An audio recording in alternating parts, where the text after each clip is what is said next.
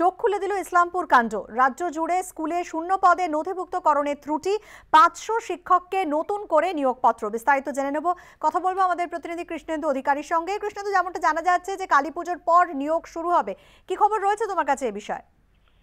দেখো, তুমি জানো যে ইসলামপুর কাণ্ডের জেরে মাধ্যমিক স্তর এবং উচ্চ মাধ্যমিক স্তরে শিক্ষক নিয়োগ বন্ধ হয়ে গিয়েছিল।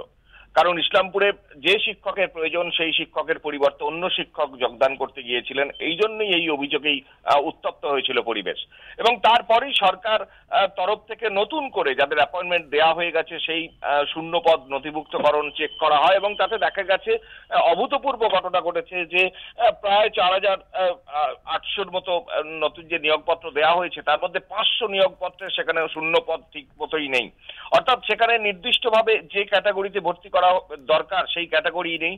এই যে ভুল ভ্রান্তি প্রকাশ্যে চলে আসার ফলে যেটা স্কুল সার্ভিস কমিশন আজকে সরকারের সঙ্গে বৈঠক করার পর সিদ্ধান্ত নিয়েছে যে 500 শিক্ষককে যারা অ্যাপয়েন্টমেন্ট লেটার পেয়ে গেছেন বা নিয়োগপত্র পেয়ে গেছেন ফের নতুন করে তাদের নিয়োগপত্র দেওয়া হবে। যদিও স্কুল সার্ভিস কমিশন থেকে আশ্বস্ত করা হয়েছে যে কারো যারা চাকরির অ্যাপয়েন্টমেন্ট লেটার পেয়েছেন তারা নতুন করে সবাই চাকরি পাবেন, কিন্তু আবার নতুন করে যে স্কুলে পেয়েছেন তাদের পরিবর্তে অন্য স্কুলে দেওয়া হবে।